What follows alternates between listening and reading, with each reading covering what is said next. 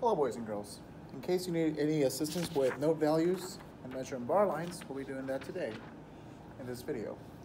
First off, let's go ahead and talk a little bit about the note values. We've been introduced to the whole note,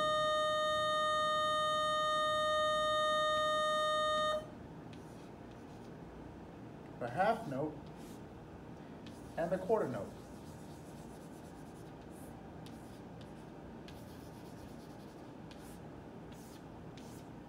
So the whole note takes up 4 beats, all 4 beats in a measure.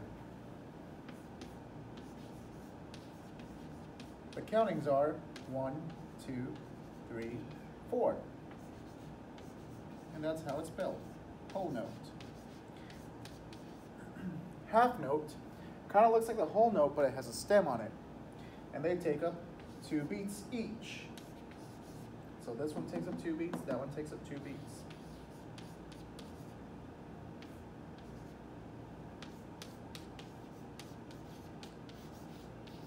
Now we see over here the quarter note. Quarter note looks like a half note, but it's shaded in. And they all take up 1 beat each.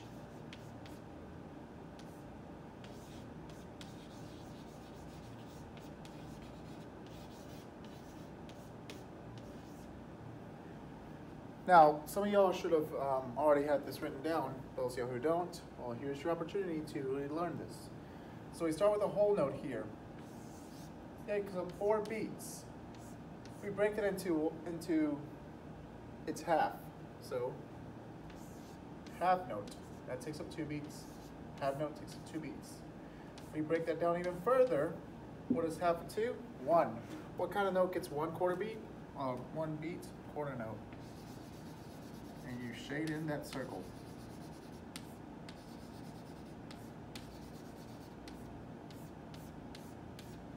Now right here we see 4 quarter notes take up the same amount of space as 1 whole note.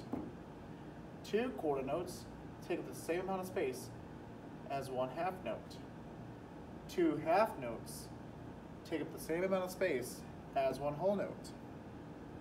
So there's that information right there. Now we need to figure out on how to draw our stems. When we draw our stems, we start them on the note head, but we also got to pay close attention to where they are in relevance of the middle line, or the 3rd line. In our 5-line staff, 1, 2, 3, 4, 5, the 5th line is in the middle. Now let's say we have half notes.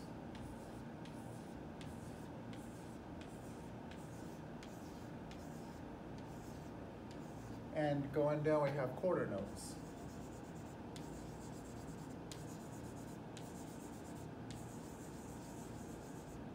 That's a little tricky, I know.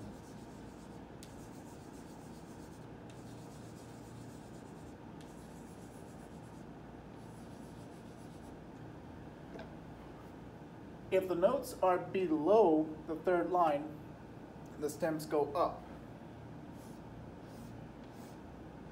Some people are very picky, some people are very picky on how high the stem needs to go. As long as I can identify that the stem is going up, I have no issue with that. Now, if the note is on the 3rd line or above, the stem goes down.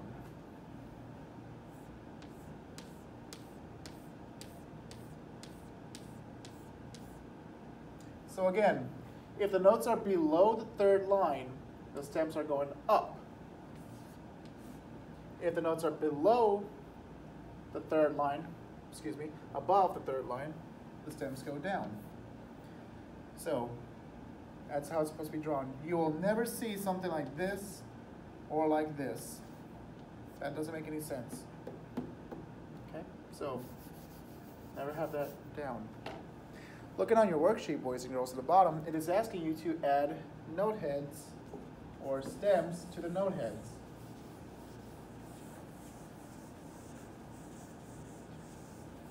We're going to do an example here with our 5-line staff, just so I can explain it to you. And if you need to rewind this video to check out how the stems went, by all means you can do that. Just for an example, let's do the space notes. This one right here is above the 3rd line. stem's going to go down. This one's below, stem's going up, above, and below. Now let's say we have quarter notes. Quarter notes, line notes.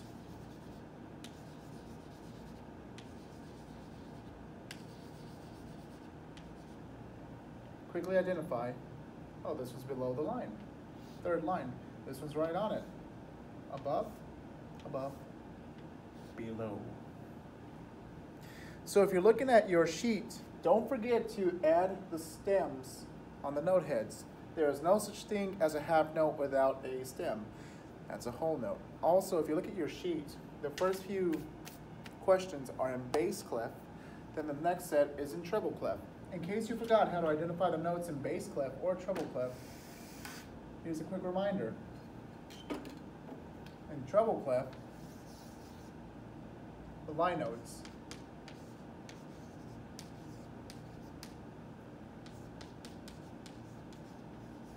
Every good band deserves funding.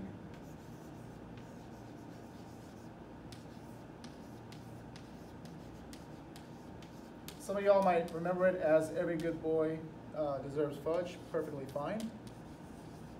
And the space notes, face. Now let's look at our bass clef.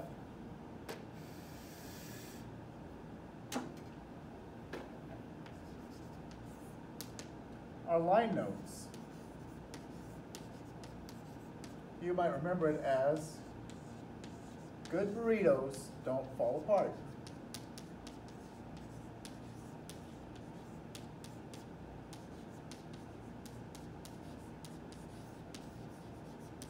And the space notes, all cows eat grass. A-C-E-G. And there they are. So that should help you out with the majority of the first side of the sheet, note values. Also, if you're looking at the bottom, it's asking you to figure out what the word is, whether if it's cage, bee, edge, face, fad, bag, egg. Also, pay close attention to what they are, if it's in bass clef or in treble clef, and if it's asking you for whole notes, or looking at this, it is asking whole notes twice. Yes, just twice. It's asking for quarter notes a lot of the times, and half notes. So make sure you follow the instructions for those. Let's go ahead and flip to the other side. Measures and bar lines. Erase this so I can have a little bit more room. On our 5-line staff, music is divided into measures by bar lines. Bar lines are just like how they sound. They're just lines. They go from the top line to the bottom line.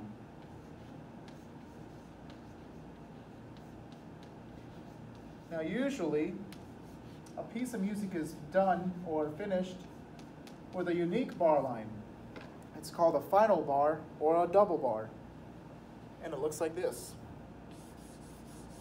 One thick line, one skinny line. That's the final bar.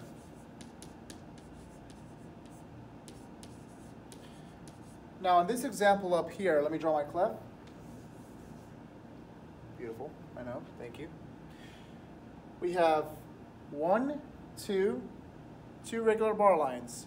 Now if we have to count all the bar lines, including the final bar line or double bar line, we have 1, 2, 3. Now how many measures do we have? Well, what exactly is a measure? A measure is the distance between two bar lines. How many measures do we have in this piece?